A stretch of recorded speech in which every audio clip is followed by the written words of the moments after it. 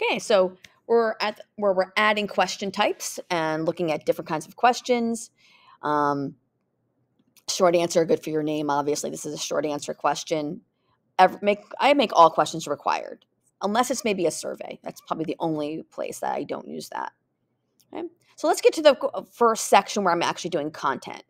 I'm in the section. I want to go add a question. It's up here, the little plus sign. And let's say I start off with multiple choice. I don't know, which is positive, right? And proton, electron. And make sure you're doing the answer key, because again, you want this to grade it. You don't want that extra work. That's the whole point of the form. And you want to go over here and shuffle. Okay, you want to shuffle because otherwise they could, everything's just going to be A, or they could easily, cheat from their partner and be like, oh, okay, it was A. Well, it's not, because it's going to shuffle and every kid's going to get a different shuffle. Okay. Also, you can change the point value. I usually keep everything 1, but, it's up to you. You can make it worth more if you like. And then make sure you're hitting done. So again, that answer key and the point value is over here. And then the 3 dots is where I was able to shuffle it. Okay. Now, if you're going to link or do tutorials and feedback loops, that's going to be a different section, different video. And we'll talk about that go to section based on answer in that video. So multiple choice, there we go. Let's add another question here. Okay, I'm going to add a multiple choice grid. This is good for matching a problem to an answer, matching an observation with an inference, matching vocabulary is how I'm going to use it. I like putting whatever's going to be longer in the row column, positive particle,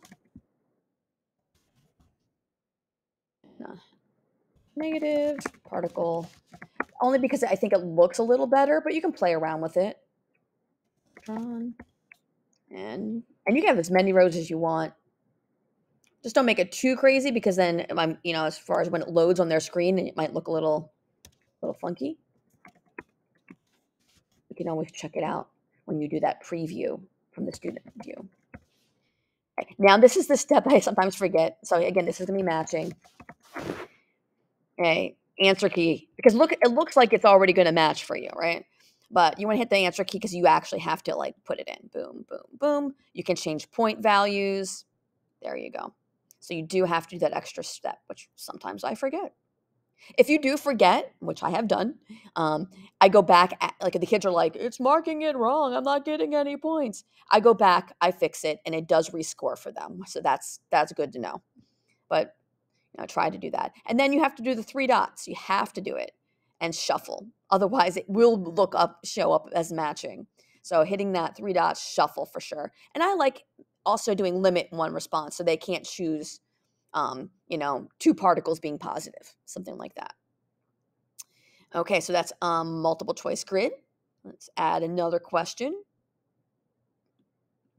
Maybe you want to do short answer. I don't use short answer very often. I use it when I want a 1-word or 2-word phrase. Beyond that, no.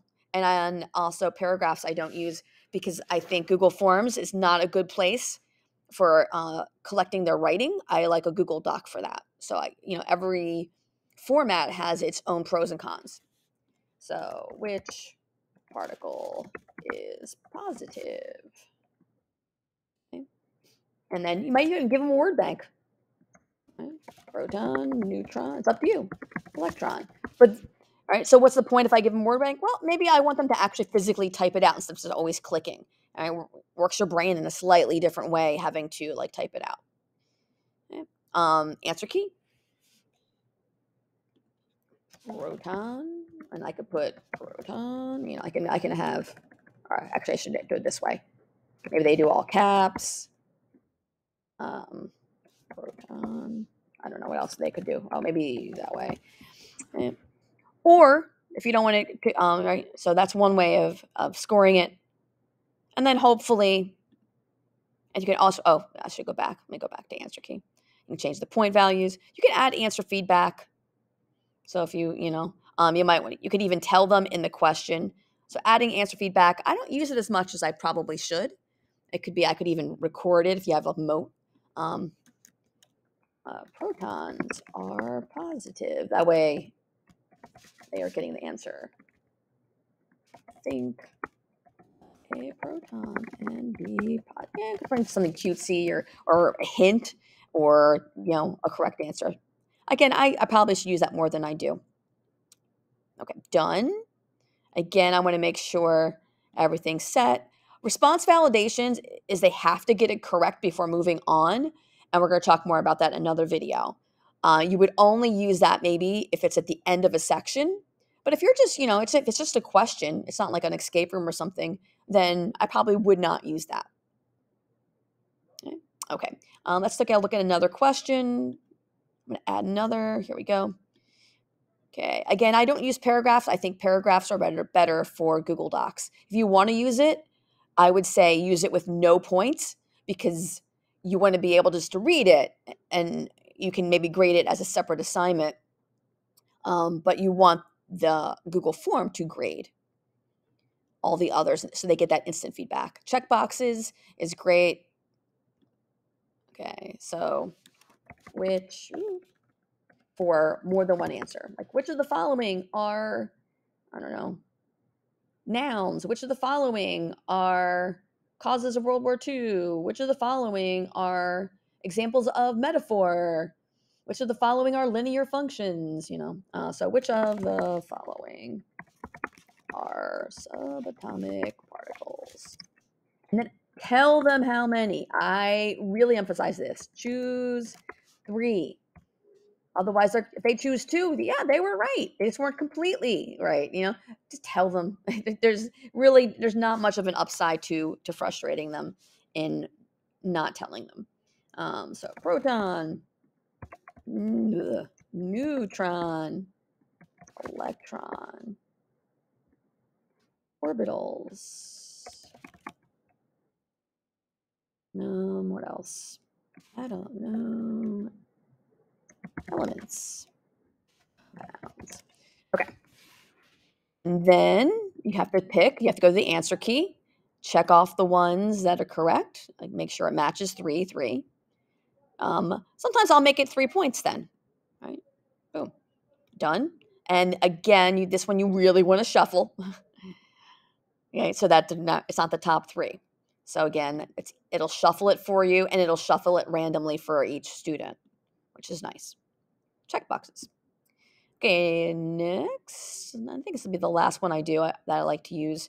I don't use drop down's good. It's like multiple choice, but if your answer choices are long and it takes up like too much screen, like chunks of text are your drop down box answers, then that's a good place to use a drop down.